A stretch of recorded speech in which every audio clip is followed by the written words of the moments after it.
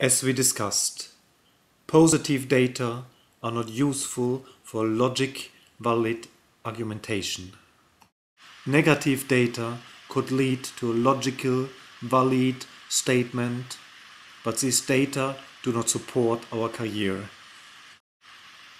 No real proof of the hypothesis is possible, and we only end up with statistical probabilities.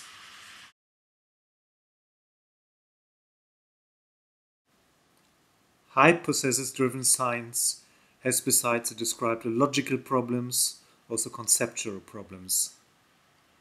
The hypothesis method can deal with simple correlations between A and B. But the method fails if the problem becomes more complex with many factors, for example, A to E or even more. This is too complex for deducing an empirical consequence.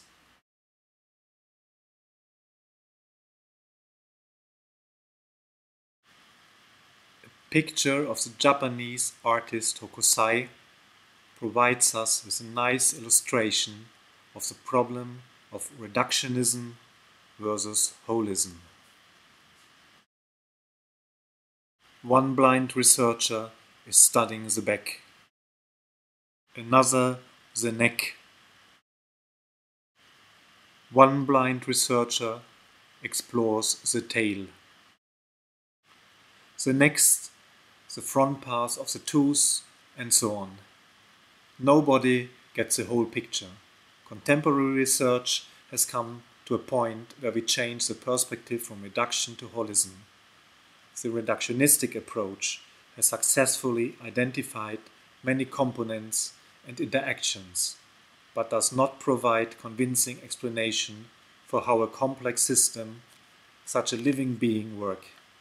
Today, we are in the situation that we have huge amount of data from high-throughput experiments, but we do not understand the whole picture. Huge amount of data and facts available means lesser need for models.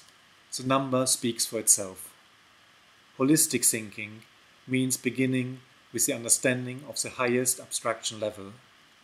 Our scientific approach should maybe do the same. First understand the whole picture, then the details.